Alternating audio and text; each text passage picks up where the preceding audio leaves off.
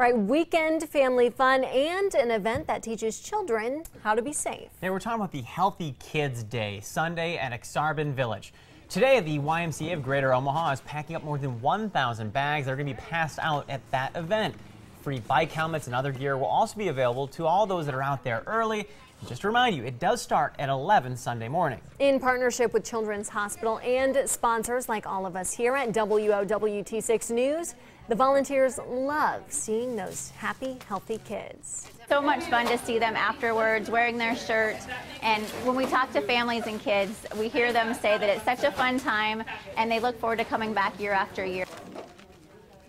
Our own Lena Tillett will be helping to host the event. It also features Zumba, fire trucks, a bike rodeo, and interactive games for all ages. Again, it's this Sunday at Ak-Sar-Ben Village starting at 11 a.m.